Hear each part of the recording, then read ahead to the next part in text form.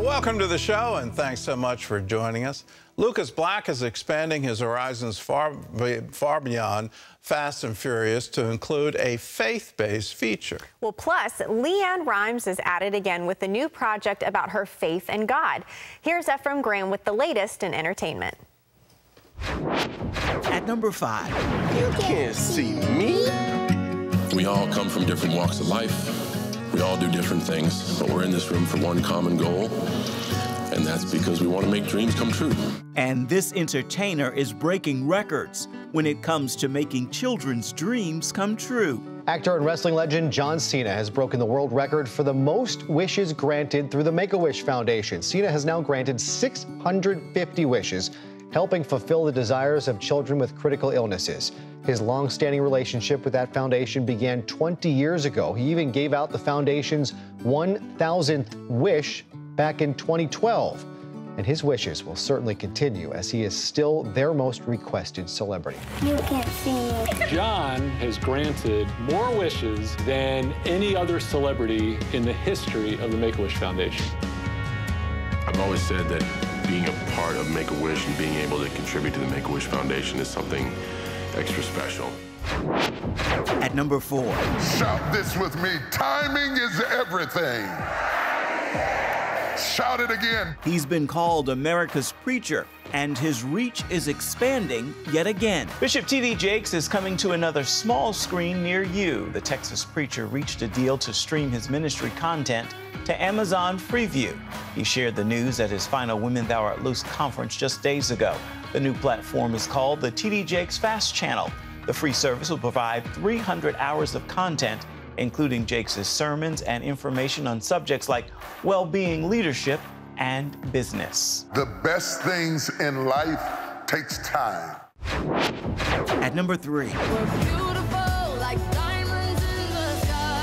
Counting down to Super Bowl with big news for the halftime show and a big change in its sponsorship. It's official. Rihanna will be the headline performer at next year's Super Bowl 57 halftime show. The news was revealed Sunday afternoon when both the NFL and Rihanna posted a photo of her holding a football, and comes just days after the NFL announced Apple Music is taking over sponsorship of what the league calls the most watched musical performance of the year. At number 2.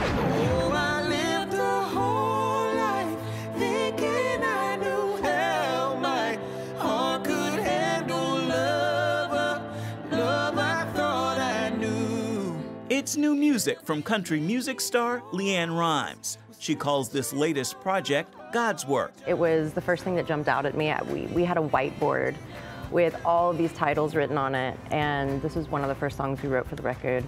And I just knew that I wanted that to be the title.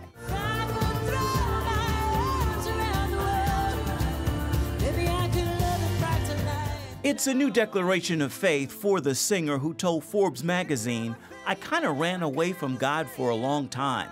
I was raised Southern Baptist, and my frustration was we were brought up with the messages of love, acceptance, community, and forgiveness, but no one's living them to the fullest." And I felt like everything that was flowing through me for this album was a part of that. Didn't ever think that I could ever say I promise you. At number 1. All right, guys, this is gonna be super fun. Plenty of time to get to know each other. Co-pilot Ben, we ready? Aye, aye, Captain. Passenger Sam. More like hostage. It's a new role for actor Lucas Black. First one out the other side. Who starred in Fast and the Furious. They can say all they want. We're just here to play ball. 42 and multiple seasons of the hit television series NCIS New Orleans. Lucas, how did you come to Legacy Peak? What happened? Yeah, great question. It was an answered prayer for me and my family. Father, I need your help. I tried to plan the perfect trip, and I wanted to give these kids something I never had. This is his very first faith-based film, now streaming on the PureFlix platform. I think for a long time, entertainment has undermined the fatherhood role. And, you know, so for Legacy Peak to be a story about fatherhood and to empower fathers out there, and it's one that the whole family can watch, and it's wholesome entertainment, was a blessing. First, let's start off with a prayer. Our most loving Father, help us find our way. Well, Efrem, welcome back to the show. So Lucas Black hitting the screens again. New faith-based film called Legacy Peak. Tell us about the story. It is his first faith-based film. He actually said this was an answer to prayer. He decided to leave NCIS New Orleans a few years ago, and when he did, he and his wife had no idea what was going to come next, but he and his wife jointly prayed that they wanted to use his platform to do more to spread the love of Christ. And this story celebrates fatherhood and allows him to do just that. He's very excited about the project, and we've got a bit of a tease for you because in our talks with him, turns out he's also going to be playing a role in the film on For King and Country and their family's arrival in America and their life. So he's going to be in that as well. I asked him, was he going to don an Australian accent? That is not going to happen. He's going to play the country family who helped the family when they got to America. He's got the country accent now. He said he wasn't giving up that country accent. He's not going to go all Aussie on him. No. Oh, that's funny. It actually looks like a really good movie. Yeah, it is a fun film, and to watch his journey as someone engaged to a woman who lost her husband, who has 2 children, and he's trying to navigate the children loving him because she already loves him. It's nice to watch this play out. Yeah, it looks good. Well, we got to turn to country music. LeAnn Rimes just released a new project called God's Work. What else can you tell us about it? It's a beautiful project, and as she said, she is now embracing and celebrating more of her faith. It's something that she ran from, and I will say that the album is titled God's Work, and there's a song on the album called God's Work, and I love it because it talks about sort of us wrestling with that and finally realizing that we are actually God's creation. And a lot of times, the things that stop us aren't God. It's us stopping ourselves, and we need to recognize who we are in Him. She has a lot of duets on this, including with Aloe Black, who you see right there. She also has Sheila E. on the album. Ziggy Marley's on the album. It's a beautiful project to listen to. A nice blend in that country music. Yeah, definitely. It looks good. Looks really good. Big changes to the Super Bowl's halftime show. What are the details? Well, the big thing is Apple, really. I mean, Pepsi has long sponsored the halftime show, and now Apple is going to be doing that, Apple Music, and many thinking that because Apple Music is now being a part of this, we realize that Apple certainly got a lot more access to music than Pepsi would have. What doors will this open? We will see. And for those who are fans of Rihanna, who has not done anything live in, I want to say, 6 to 7 years, will actually be back on stage performing again. So we'll be looking to see who she brings on stage with her, because that's a short amount of time, but a lot of time to be solo. Yeah, do you think she will? Do you think it'll be not just her? I think there'll be some things cooking up from what I'm hearing. Even Dr. Dre is kind of advising on what that show should look like. Okay, all right, Dr. Dre is giving his advice. Yes. All right, well, big things are on the horizon for Bishop T.D. Jakes. What can we expect to see next from the man known as America's preacher? Well, he's got some 40-plus years of ministry and a catalog that runs it, and he goes, this is the first time Amazon has struck such a deal with him. Naturally, they've got some of his scripted work, but they actually came and approached him, and they want more access to his archives of sermons, some unscripted material. This will begin in December. People will be able to access it. This is part of Amazon's free streaming platform that is called FreeV, and there'll be at least 300 hours of content to begin. So starting in December, you'll be able to access that, and it'll be available in the U.S., the UK, as well as Germany. Wow.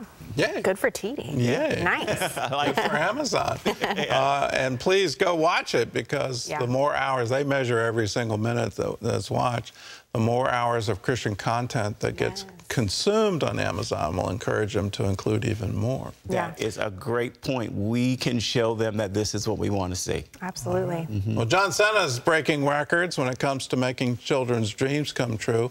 Tell us more about Make-A-Wish. He has done this for more than 600 children, 650. Make-A-Wish Foundation grants wishes for children who are severely ill, many of them facing death, and more than any have asked to speak and meet John Cena, and he has done it for 650. The most anyone has done next to him, 200. Wow. 200. The Guinness Book family calls this a Herculean record, and we certainly understand why. His heart is amazing. And just to see the interaction with these children and what it does for them, it warms your heart. And he says he literally will stop anything that he's doing to make sure that one of those children's wishes come true if they call for him. Wow, that's beautiful. Actually saw him. I did. Really? Chesapeake Mall. Yeah, made a lasting impact. It was a long time ago, but yeah, he was like walking really fast. I think he was trying not to, like, you know, just be in and out. But people, I think, recognized him. I was like, is that John Cena? Anyways, wow. So yeah, that was years ago. That was pretty cool. Yeah. All right. Well, Efrem, thanks for being with us. For all the latest in entertainment news, just check out Efrem's weekly show, Studio 5. You can watch it on the CBN News channel or online at cbn.com/Studio 5. Lek is a single mom who made a special promise to her son and daughter, and she vowed never to break it. So she was determined to keep her promise, even when she and children were starving. The day Lek's husband abandoned their family, Lek made a promise to herself and to her children. I promised that I would take care of them, that I would love them and never leave them.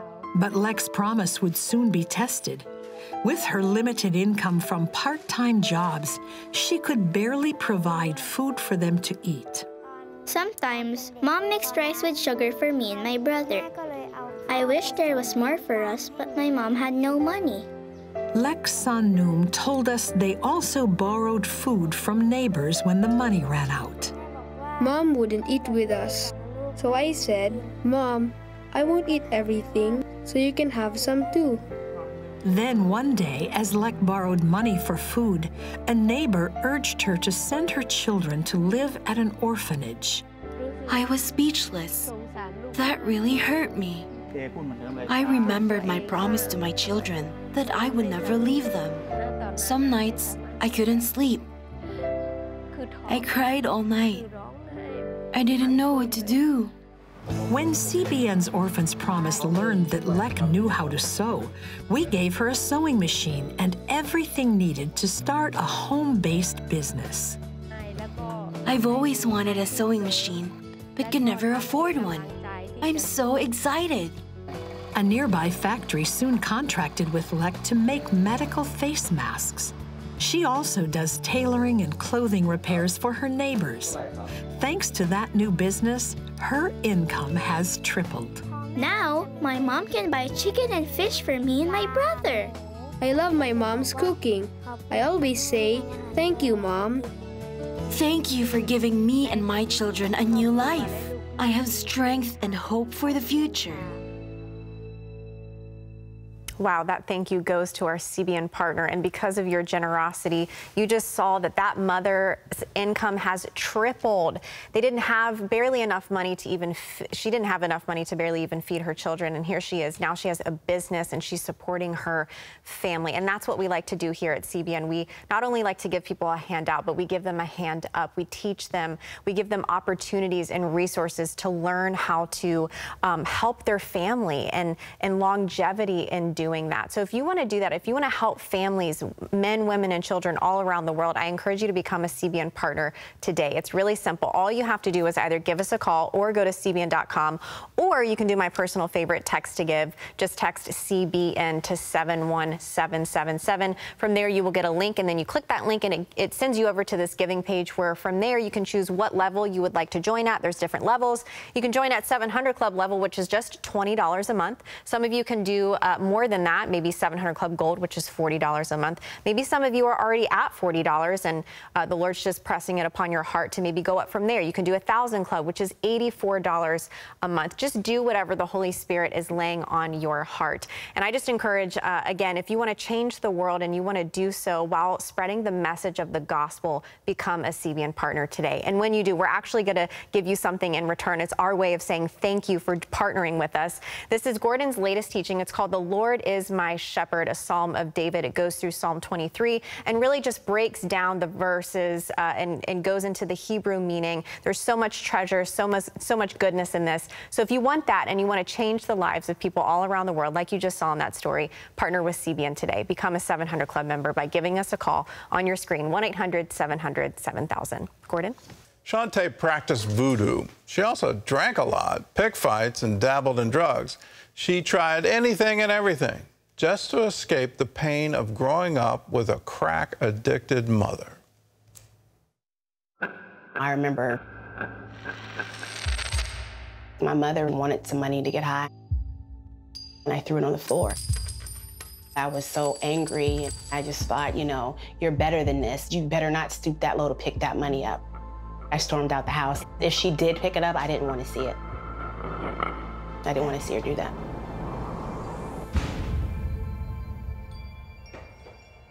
Shantae Pulliam had to be the grown-up. She took care of her 2 younger siblings, while her mom descended into an addiction to crack cocaine. She was my hero, and I had no one. I had no one but me. I didn't feel valued. I didn't feel important. I wasn't getting love. I felt kind of like, why did you give up on me? Why did you give up on us? Angry, afraid, and lonely, Shantae did poorly in school, constantly getting into fights. Then in the 10th grade, her mom sent her to a Catholic reform school. There was a sense of hope that this was going to help me in some way. We would read scripture. We would start our day in the Word of God. But those words didn't really come together until she went to a rap concert with friends. She didn't know the artists were Christians. I was looking to party, maybe do some drinking, some smoking, but they're talking about Jesus, how Jesus saves and how he heals and how he delivers. I walked up there and I gave Jesus my life. I felt limitless. It felt like there wasn't anything that I couldn't do once I had given everything to Christ. Shantae, it seemed, had put her past behind her and was finally on the right track. I became smarter, I became better, I became brighter, I became more peaceful, more dedicated. And so I wanted to continue my relationship with Christ. I wanted to continue walking in his light because everything was working for me, everything. Until she went to college. Now among a diverse group of people with different beliefs, lifestyles, and philosophies, Shantae started questioning her fledgling Christian faith. The battle in her mind had begun. It was a state of total confusion, and they challenge you and you don't know how to defend yourself. They leave you kind of vulnerable. The onslaught of criticism and doubt sent her on a 2-year search, leading her away from church and God. At one point, she even explored voodoo, believing it was part of her African roots. It was giving me an association to something, and I think that's what I was looking for. You know, where do I belong? Where am I supposed to be? Her lifestyle had become marked by partying, promiscuity, and drug use. But nothing fulfilled her need for acceptance and love. I was becoming what I knew and what I had seen, the environment that I had come out of. It was leaving me very empty, very empty. She believed she had strayed too far for even God to save her. I felt as if there was no redeeming from the things that I had done. He was not gonna forgive me for that. Then one night, someone put something in her drink at a club. I started seeing colors, I started hearing voices. Then the fear came, you know, I felt very afraid. I felt very just in a panic. Awake for 3 straight days, she was admitted to the hospital where she was told she'd had a brief psychotic episode. Sent to the mental ward, she was ready to hear from God. One day, it just hit me. I heard the Holy Spirit say, you have to make a choice, and you have to make the choice now. It was up to me whether I was gonna walk away from all this unconditional love or stay where I needed to be to feel all his grace, his love, and his mercy. I just started crying, and I couldn't stop crying. I was asking the Lord, please forgive me, please forgive me. You know, I'm so sorry, please forgive me. I want a relationship with you. I repent. And I could literally feel chains falling off of me. I could feel the weight just falling off of me. And I knew I was dealing with a real, loving, powerful, forgiving God. Shantae was released from the hospital a few days later after being diagnosed with depression and put on medication. Though she had a long road of healing ahead, she would never again doubt the love and truth of Jesus Christ. My greatest need from Jesus was to know that he is real and that I could call on him and he would be there. No matter where I was, no matter what I was doing, he would come through for me and I could depend on him. Today, Shantae is no longer on meds or battling depression. She's married to Don and runs a nonprofit to share God's love with at-risk girls. Her mother has been clean since 2001, and Shantae has restored relationships with both her parents. I serve a God that I can take any struggle, any fear, any doubt to him without fear of him condemning me. But I know he's gonna give me the grace to go through whatever it is I'm going through and shower me with that love that I didn't have. Shantae's journey is like a lot of us, and you can pretty much say it's a universal. Everybody goes through, where do I belong? What's my purpose? What's the meaning? But beyond purpose, beyond meaning is the sense of home. Where do I belong? For Shantae, she tried a lot of different things, trying to say, well, if my African ancestors practiced these religious rites and voodoo, well, then I'm going to go experiment with that. If my friends in college are experimenting with drugs, well, then I'm going to go experiment with that. If clubbing and nightlife and drinking is the way to go, I'll do that. Now, she was dealt a difficult situation. You know, she's growing up and her mother is addicted to crack cocaine. Where do you go with that pain? What do you do? Well, where do I belong? Well, if you're asking that same question, and maybe you don't have quite the pain that Shantae had, but you just have, where do I belong? I've got some great news for you. You come from God. Now, how does that apply to someone who's born to a crack-addicted mother? You belong to God. You come from him.